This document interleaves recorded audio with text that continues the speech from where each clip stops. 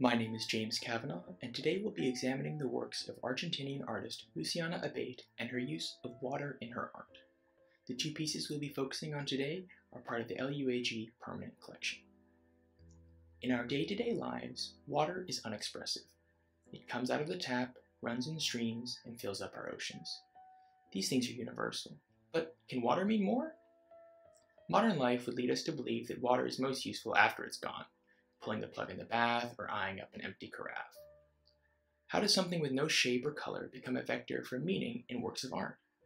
Today we will be examining two works from Luciana Abate's series, Underwater, from the Lehigh University Art Gallery, that exhibit an artist's ability to create complex, stimulating art from elements that seem so simple.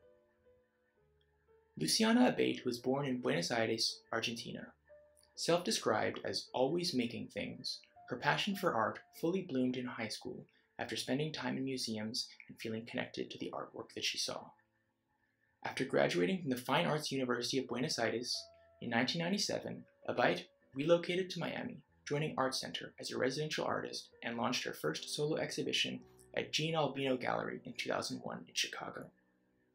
During her time in Miami, she began using water as a focal point in her artwork. Currently, Abate lives in Santa Monica, where she is a resident artist at the 18th Street Art Center. The first piece we will examine is a photograph titled Anticipation. Here, as a viewer, we are placed underwater in a swimming pool, with the woman's feet tentatively dipped into the deep end at the water's edge. Across the frame is a ladder, towards which the subject's feet are pointed. This photograph captures a moment of peace, serenity, and stillness, a snapshot of a calm moment. But what other emotions does this image give to you? If you were to be transported into the photograph, would you feel welcome, or would you feel like an outsider? When asked about her inspiration for the series, Abate said the ubiquity of the Miami sky and sea sparked her desire to depict elements of nature in their pure forms.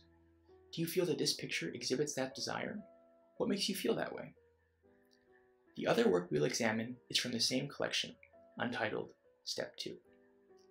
In this image, the viewer is much closer to the surface, with a stepladder in the center of the frame whose reflection extends upwards, distorting as it gets further from the object. Looking at the ladder, do you think the ladder is the focus, or the reflection? Does the reflection feel like an extension of the ladder, or do you see the reflection as its own object? Why do you think she chose to feature it in such a way? While studying in Argentina, Abate trained under artist Attila Leguzzi, known for his expressionism and magic realism.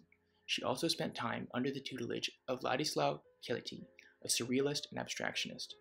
Do you see any of those influences in this piece? When asked about the intention of her work, Abate said she intends to create the sensation of witnessing a new visual nature through the creation of photo-based manipulated landscapes by presenting things in a poetic and surreal manner. Knowing that, does your impression of the two pieces change?